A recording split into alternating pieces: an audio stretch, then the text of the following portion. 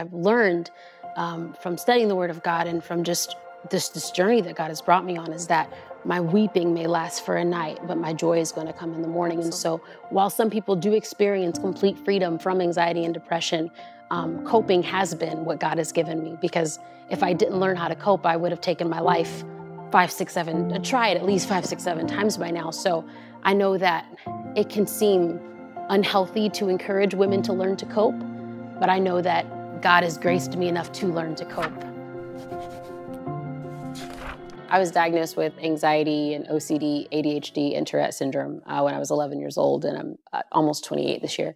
And I've always struggled with trying to find that balance of when am I being anxious, when am I stressed, when am I being irrational, when is this a character flaw, and then when is this my chemical imbalance, when is this my brain, the stuff that showed up in the MRI, like when is that?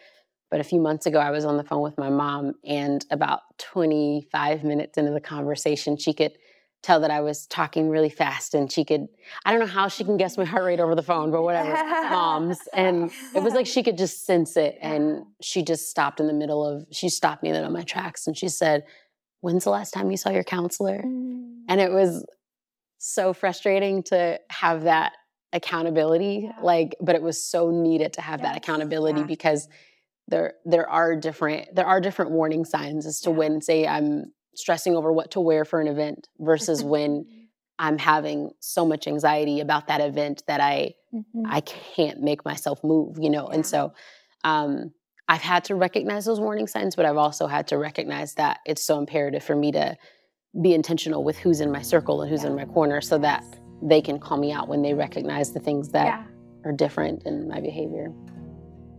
My mom has been like my biggest support system. When I was diagnosed with everything at 11 years old, she's actually the person that printed out all the paperwork and took it to the doctor and was like, "Oh, this is what my kid's got." And they were like, "Oh, okay, our 2 years of research, you knocked it out in like 2 weeks." So my dad's great, my sister's great, but my mom has been like my homeschool mom, and she's been with me every step of the way. And in my adulthood, it's been really great, but I will say that it's still a choice. It's not my mom's gonna help me, I'll be fine. It definitely takes a lot of humility. It takes times where there was actually a time about halfway through my pregnancy where I had a breakdown, and I think a lot of it was what you would call classic pregnancy, but a lot of it was my anxiety. And my husband called my mom, and he said, "She needs you." And for a lot of people, that might seem so embarrassing, and it was a little embarrassing, but I needed her, and I knew I needed her. And she's able to look at me and say, "You're talking really fast, you seem really anxious. When's the last time you saw your counselor?" Or when I was on medication, I'm not anymore, but there was a time where she would say, "It seems like you may have missed it today, like did you take your medication?" And it's that accountability. It's not just saying, "Oh, she's gonna hold me accountable," but it's humbling yourself to allow someone that close into the dark with you so that when they recognize that you're stepping out of the light, they can bring you back. I heard a preacher a long time ago say, "Halt." Yes. The warning signs are when you're hungry, angry, lonely, and tired. And for somebody who has struggled with my weight my entire life, I can say I'm very rarely hungry. But for me, I recognize when I'm eating so much, and for me it's sugar, that I'm making myself sick, that's a warning sign for me. When I'm really quick to be angry about something, that's a big warning sign for me. As a single woman, I live in the loneliness, but I think there's a difference between isolating and just needing some time by myself. Absolutely. And then there is the tired thing for me, it's when I'm sleeping a lot. That's when I know that I've crossed over into that danger zone. And so I recognize when the danger zone is. For me, it is, okay, what am I going to do to get out of it? And you said something a little bit ago about speaking to God out loud. There's something about hearing him audibly, and also quieting myself to give him permission to speak to me. I don't give him space to speak enough. And so I think that's one of the practical things that I need to do to get myself out of that pit is to talk out loud. It just makes it a little bit more tangible. Well, and because when you do that, you're speaking out loud, so you actually feel like you're having a conversation with somebody real. Yeah. I think sometimes when we have it in our mind, it keeps it kind of make-believe.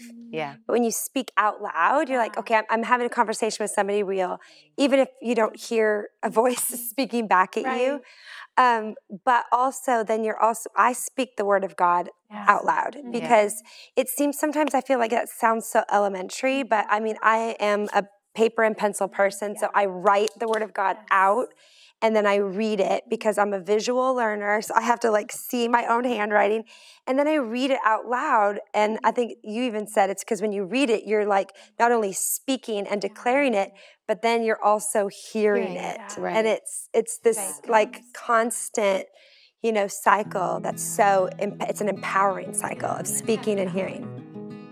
Whenever you feel any of those things, just know you need to be on guard, because that is often where the enemy likes to come and rush in. For me, when I recognize that I'm starting to go to that place, I have a choice to make. I can either choose to wallow and stay in that place, and I've done that more times than I care to admit, or I can do something, whether that is putting on worship music or getting on my elliptical trainer or just getting out into the sunlight or just having coffee with a friend. That interrupts the enemy's power over my life, and it stops, it lets you halt, it lets you not go and to wallow into that place of darkness, but it kind of interrupts the flow of you walking into that dark place.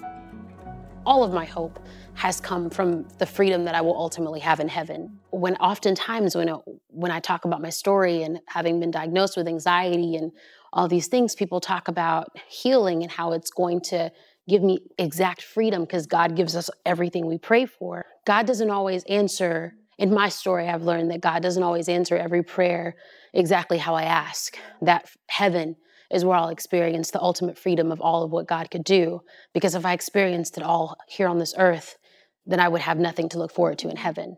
And so part of my journey has been learning to understand that there are going to be things in my life that God is not going to fix in the way that I would interpret. He's going to fix them, but it's not in the way that I would interpret. What I've learned from studying the Word of God and from just this journey that God has brought me on is that my weeping may last for a night, but my joy is going to come in the morning. Absolutely. And so while some people do experience complete freedom from anxiety and depression, coping has been what God has given me, because if I didn't learn how to cope, I would have taken my life 5, 6, 7, tried at least 5, 6, 7 times by now. So I know that it can seem unhealthy to encourage women to learn to cope, but I know that God has graced me enough to learn to cope. I hope you enjoyed this video. Subscribe today and you'll never miss a new upload. And don't forget to check out our Better Together shop. Thanks for being a part of our community.